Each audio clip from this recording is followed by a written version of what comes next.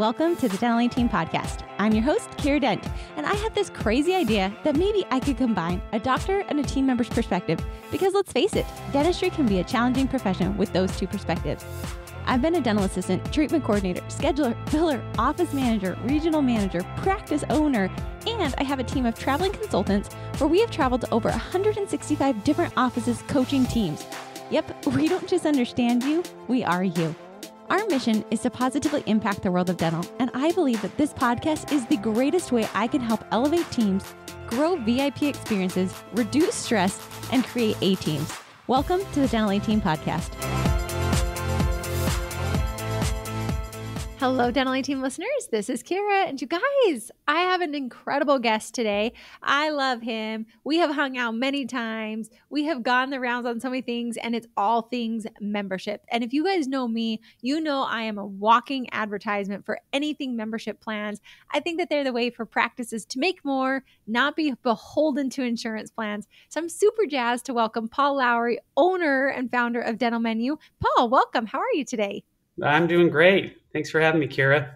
Absolutely. Paul and I just hung out on the Dental A-Team Summit. So it's fun to now get on the podcast together, kind of dive a little bit more into it. But Paul, I want the listeners, you and I were on a podcast a while ago, but remind everybody, how did you get into dentistry? Because dentistry was not your first love.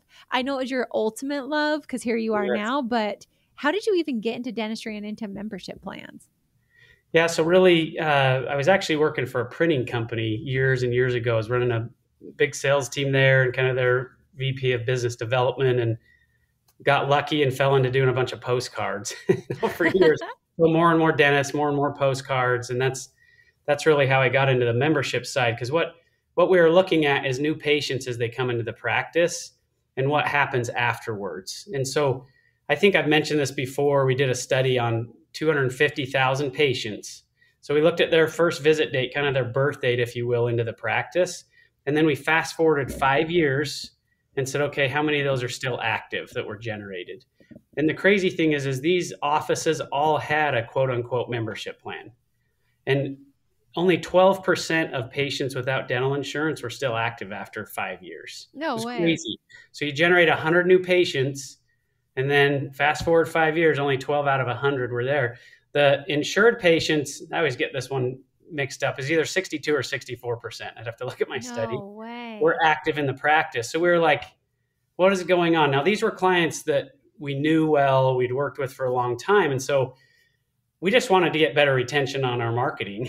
So we sat down, listened to the front office team members, looked at different things. And when we talked to the front office, it was, oh no, everyone buys our plan. Everyone buys our plan. It's working really well. And so we're like, well, what is going on? Because if it works well, you should have more than 12 out of 100 active. I agree. And that's the whole point of a membership program, is to attract and retain fee-for-service patients. Mm-hmm. And so as we listened, basically what we discovered was these plans, these membership plans, I like to call them discount plans. They were discount plans. They weren't membership plans. So a patient comes in from your marketing, you sell them 2 exams, 2 cleanings, a set of x-rays, 20% off treatment for a year for whatever, $300. They buy it because they come in, they need services, they buy it. But then at day 366, they don't renew it. They let it lapse until they're ready to buy it again. And so over the 5 years, they bought it, and then they were inactive for a while. Then maybe they bought it once more, and they just kind of fizzle out. And I mean, some of them might probably consider them still, active in the practice. They just hadn't been in for 2 years. Interesting. So if you look at pre-appointment rates, look at a scratch start, for instance. They're accepting PPOs, and they also want to build this fee-for-service pillar. If people are pre-appointing and showing up in your hygiene department that have PPO and people aren't, that don't have insurance, what's going to happen in 5 or 10 years to your practice? Yeah. Not good. And I think I use this analogy on the summit. I like to look at hunting versus farming. If you're a hunter, you're hyper focused on a singular kill, basically on a singular thing, and you have all kinds of methods and techniques. But at the end of the day, you're following the herd, you're following the buffalo, whatever, to get a big kill. And when you get a big kill, you've got to stop, set up shop, you got to process it, and you have more than you can even eat at the time. And so you consume that with your wife and kids and whatever, right? But once that's consumed, you've got to go follow the herd again, and you've got to go hunt again. And so what we see a lot in the fee for service side of things is hunting. They're marketing, they might have better tools and techniques, but they're still trying to get these big cases in. They get the kill, they get all the revenue and the treatment, but then they have to go back out and hunt. Now, in your practice, what we like to look at is when you move from a hunter to a farmer, you become more of a farmer. What do? Well, you plant seeds, you raise cattle, you raise different things, and you harvest when it's natural. So you don't go pick your apples when they're little. You don't harvest your corn until it's ready to go. Right. You're not going to, as soon as your chicken has eggs and teeny little chicks hatch, you're not like, oh, time for fried chicken. It's like, why would you do that?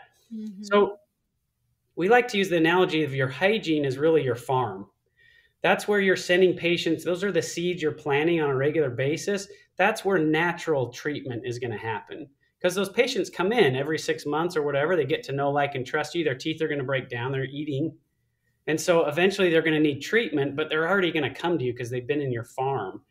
So when you look at PPO patients, they're very active in your farm. Those are the seeds you're planting. When you look at uninsured patients, you're not farming them. And so dentists are always complaining, like, why am I not getting more fee for service? It's like, look, you planted apples and you're asking me why you're not harvesting peaches. That's fair.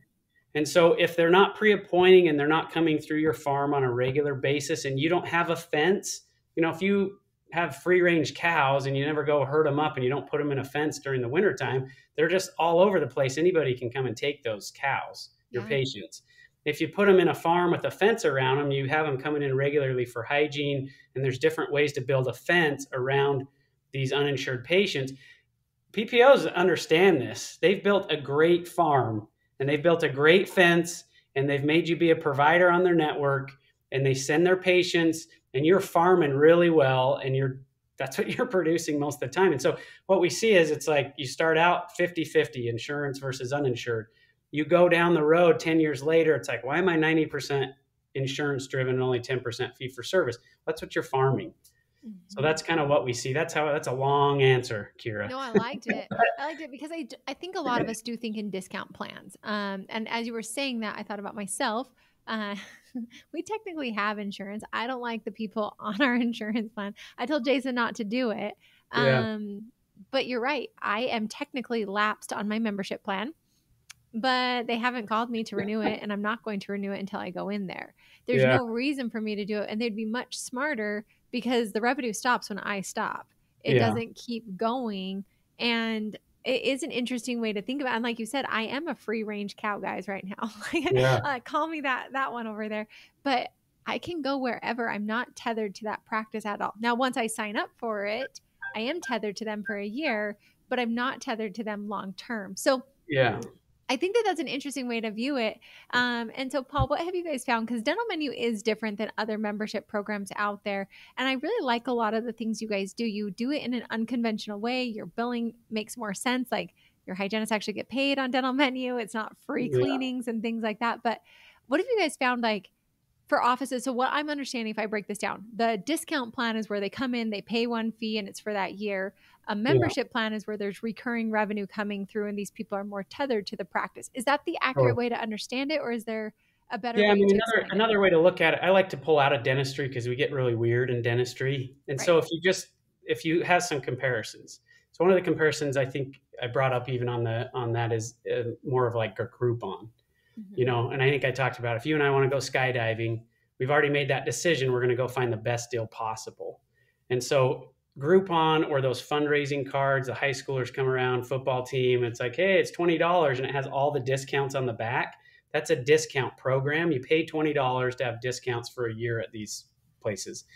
If you think about, which is crazy because the office managers are always like, hey, we sell everybody our discount plan. And it's like, well, no dir. I mean, if I went into the restaurant and I could pay full price for me and my wife and 3 kids, or I could spend $10 and buy a 2-for-1 for all of us, I'm already in the restaurant. I'm just going to do whatever's the better deal. So if you already get me in your practice from your marketing, and I can either pay, $3,000, or I can buy your discount plan for $250 and pay $2,000, which it's not hard decision. $2,000. Yes. I mean, it's like So no wonder everyone buys it. Your Right. close ratio is through the roof. And it's like, well, yeah, if you were deciding to buy my product or Dental A Team's product and you could pay this or you could pay less, which one are you going to choose? So if you look at true continuity programs that work well, think of like Netflix. You pay to have access to their content. They don't call you after a year, and it doesn't matter if you charge monthly or annual. What you want to start thinking about is they're paying you to have access to services at intervals. Preventive dentistry is awesome because everyone that you treat has teeth and they need those services at intervals no matter what. Maybe it's perio, maybe it's regular cleanings, maybe it's something with dentures, but they should be coming in on some sort of regular interval for preventive.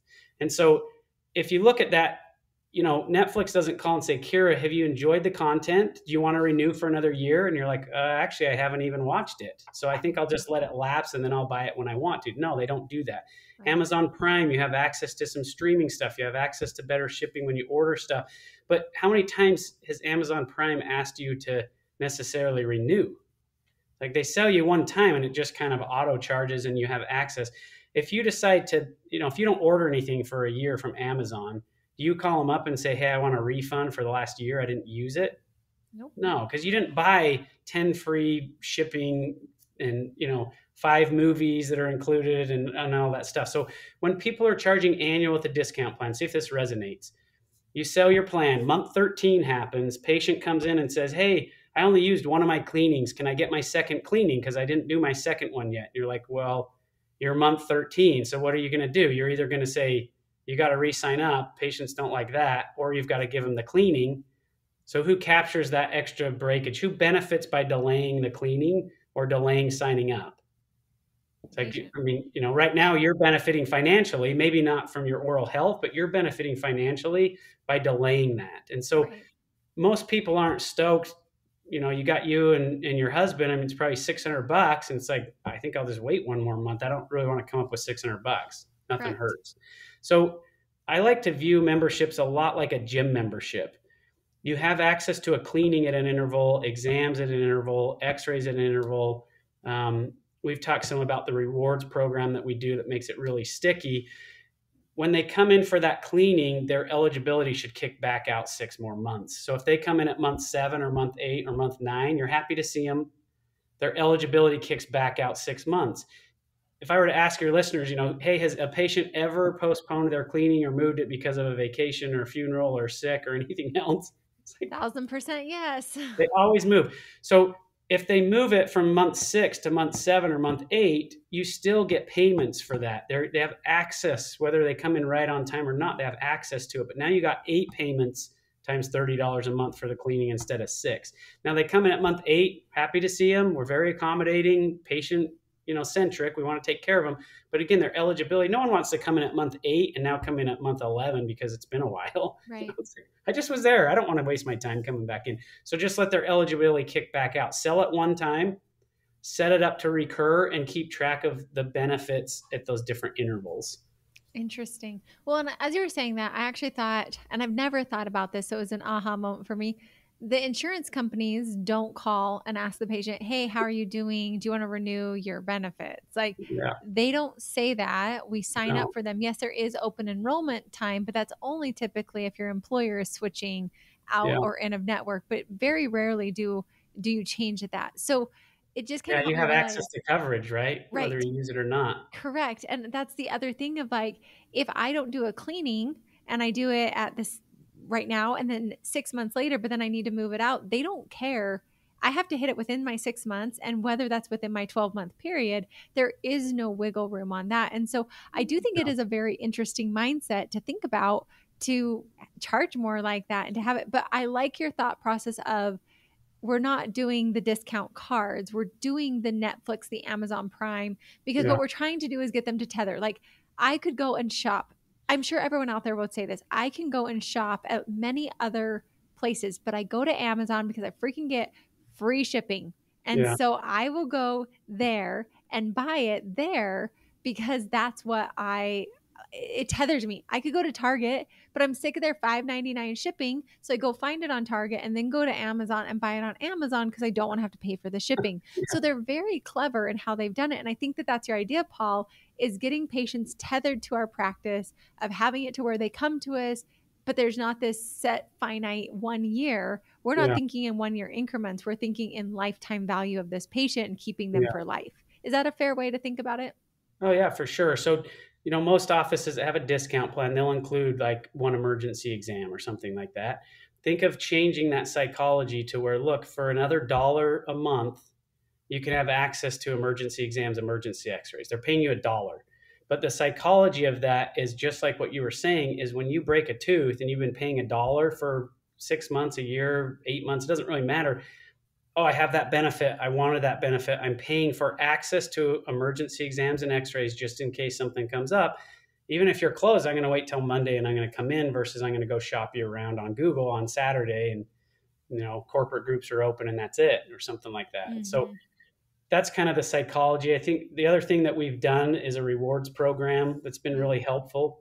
So I know a lot of dentists. The one that he's fine, but we're on a plan, our own plan, and we get rewards. And so the way the rewards work is when you come in for a cleaning, you earn $25 towards treatment that may be needed in the future. Some offices do 50. You can do whatever you want.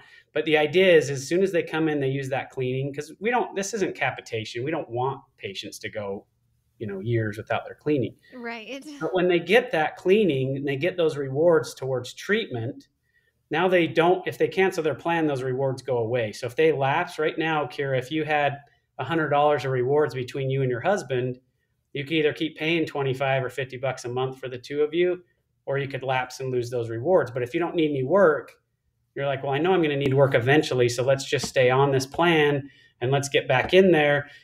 As soon as you start getting rewards over a year or two, you don't want to cancel because you don't want to lose those. You're absolutely right, Paul. I would not want to lose that. As you said, that there's psychology, because I'm like, well, if I'm having to pay $50 for me and Jason a month, well, 2 months, it's going to be that $100. But to your point, I know I'm going to need dentistry in the future, and I don't want to wash those $100 away. Especially if you know your cleaning is going to be eligible after 3 more of those payments or something like that. Right.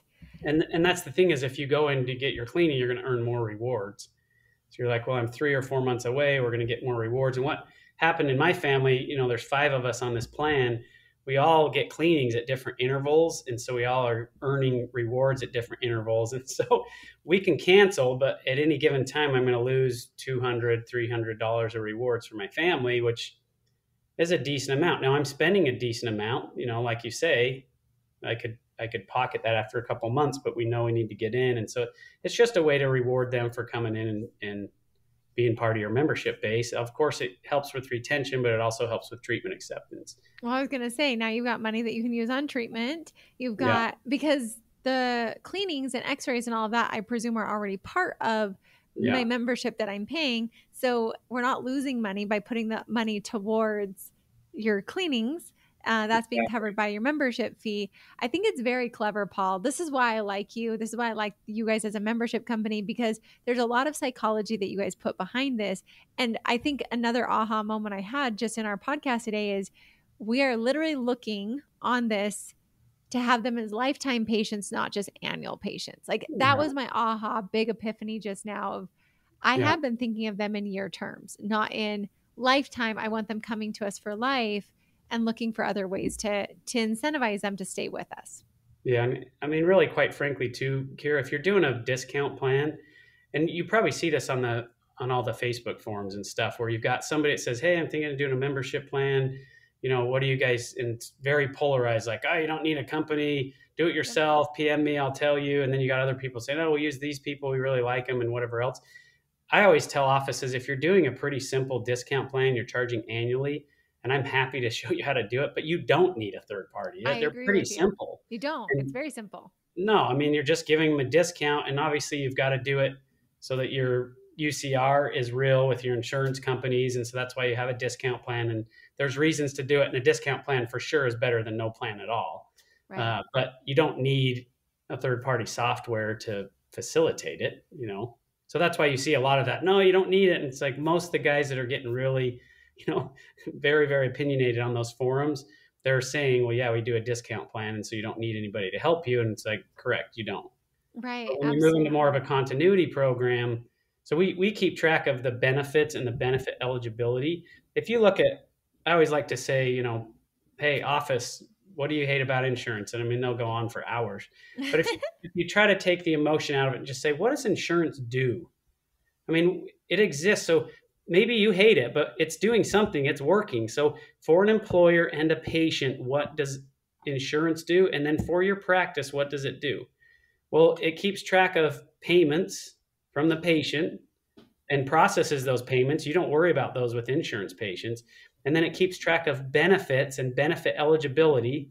And then it sends you claims basically when things are used so that then you can reconcile the revenue. Now, there's tons of bad stuff, and we're not going to go on and on about it. But that's essentially how we built our membership plan is, hey, let's take all the bad out of it with insurance. But there is some things that it does for you in terms of the structure with the fence. And let's set it up that way so it's a continuity program that's helping you keep patients long term. And that's really what we're about. I think it's really a clever thing. And you guys do, I remember when you and I chatted, there are other ways that I feel this membership plan can work really well that's very unconventional from other membership plans that I've heard of. And so one of those, you and I were actually just talking, like a practice is maxed out. So we have no more space to do ops. We don't have, our hygiene's full. We've got people on membership plans, but really a membership plans to retain and have higher value. So we can drop insurance plans, yes. But is there a way that you could increase the dollar per patient as a way to increase the practice without having to expand, not needing more new patients? And Paul, you had a really clever idea on this, which you guys, these are the ones that make me geek on business because I'm like, oh, that's so smart. Because you either have to add more patients, increase your transaction amount, or expand. Like those are kind of our ways to grow a business. So this is a clever way that's actually beneficial to the patient to increase the transaction amount per patient without having to expand, without having to add more new patients, but you can still grow the practice. So Paul, I want you to kind of take the star of the show on this one because it's very clever of something else you guys are doing or seeing with other practices that don't need membership plans for more patients. Yeah. So again, if you look outside of dentistry, there's tons of examples. I flew today. I'm in a hotel. So if you look at the airlines, you book your flight, and what do they have when you book your flight? Do you want to upgrade to first class? Do you want comfort with more leg room? Do you want just the economy? Do you want to check extra bags? There's typically several different things that you can add when you fly. Do you want Wi-Fi? Those types of things. So in dentistry, you got to be careful because, and it's always this pricing question, 25, do we get more people paying us than 30 than 35? Most of the time I see doctors and practices going on the lower end where they're placating like, well, hey, we don't want to charge too much because we want to make sure that we don't price patients out. Right. And this is fine, but there's a subset of patients in every practice, and it's bigger in some and smaller in others. There is a subset of patients that will spend more than you're letting them. If you just allow them. They want first class. They want the extra legroom. They don't even care how much it costs. So when you think of having your base plan, have access to cleanings every 6 months, access to exams every 6 months, set of annual x-rays, these rewards, then you could create an add-on or two where, hey, if you want to add bleaching, it's an extra $10 a month. Or if you want to add our Premier package, that it gives you access to Pano, 3D, nitrous, emergency exams, bleaching, maybe a mouth guard or whatever, and it's $20 a month, $15 a month.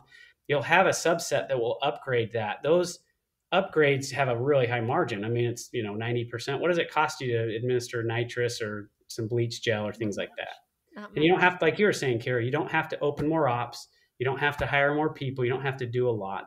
I always joke that most of the plans we see, they include fluoride. And I always like to throw out, tell me how many patients bought your plan because it included fluoride? None. It's just something you've thrown in there. If you strip fluoride out, keep your price the same, strip fluoride out, and you sell that as an add-on for $3 a month, and you train your back office to explain the value of fluoride. As soon as they explain the value, the question is going to be, how much does it cost?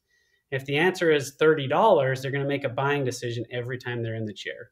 If it's, hey, add it to your plan, it's $3 a month, and then every time you come in for a cleaning, you'll get it, and they're going to add it. Now you just moved them up $3. And Mm-hmm. so you didn't raise your price, but you did raise your price. But those that are very, very price sensitive, I want to spend as little as possible, you didn't price them out.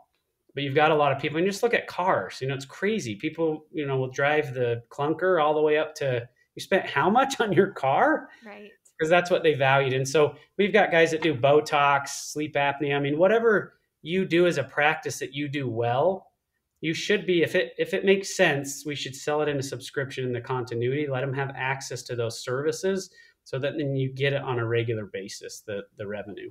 Well, something that I hadn't thought of, I'm having a lot of epiphanies with you today, Paul, and I feel like I know membership plans really well, but you're doing a good job of making me even think differently.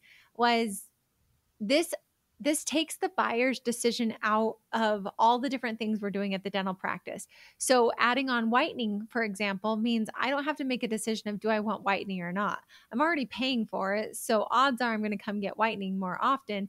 And I'm Yeah. not having to be like, oh gosh, I got to go pay $10 more to go buy that. So then I'm like trying to squeeze out that syringe to the very end, hoping that I don't have to come see you versus I'm probably still going to come buy bleach the same amount realistically because people don't change their habits too much.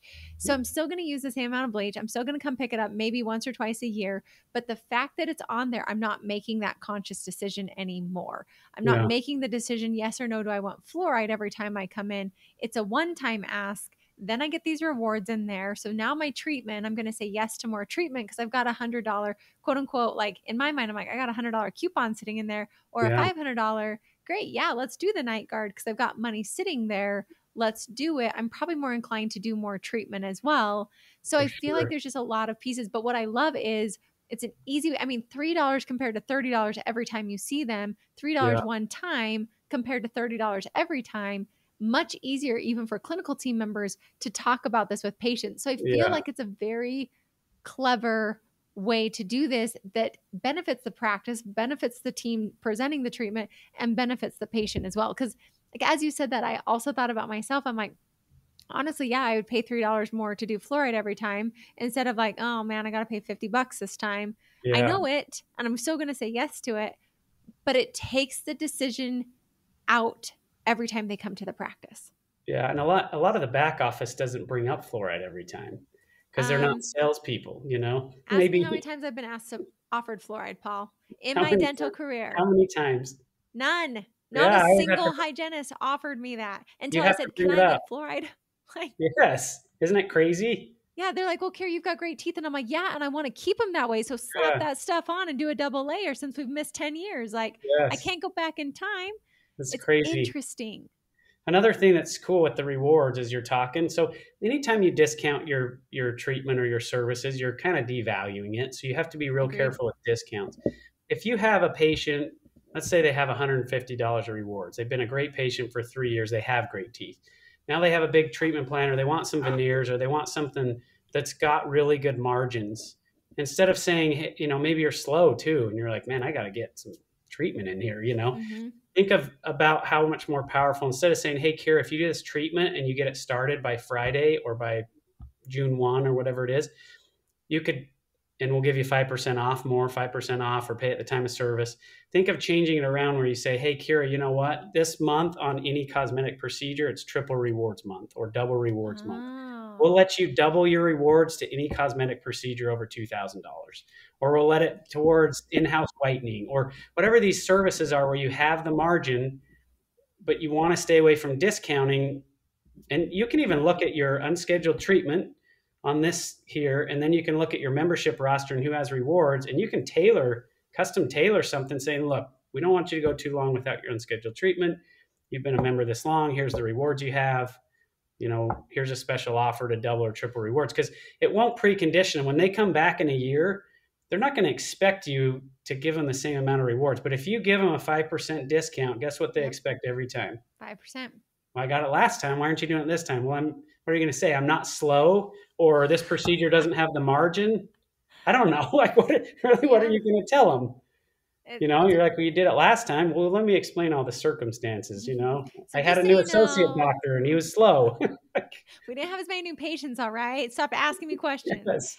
Yeah. Mm, So that's that's another well, what I funny. like about that too is that's more fun from a patient's perspective. As soon as you said triple the rewards, I'm like, heck yeah, let's do this. Yeah. It's just psychology. Like, I know sales. That's what I do for a living. I love it. I love to teach people how to close cases, but Yeah. I'm still a human that falls for these dang traps that are Yeah. brilliant because they make sense. But I also love, because I'm a huge proponent of not discounting services. So it's just adding value.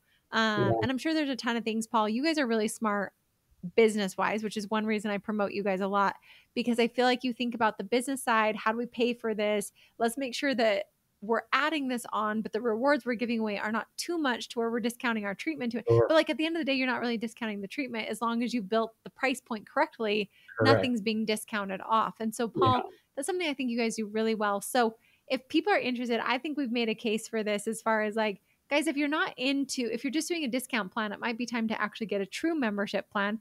I'm guilty. Paul has educated me that I was doing discount plans, guys. So I was a huge proponent of discount plans, but now I want to not have to sell it every time. Like, Yeah. let's make life easier. So, Paul, if people want to connect with you, if they're interested in Dental Menu, I think it's an amazing membership program out there. You guys have heard, like, even if you're maxed on space, this could be a great way to still grow your practice without needing to bring on more team members. It's just, and giving a better benefit to your patient. So, Paul, how can people connect with Dental Menu? How can they get connected to you?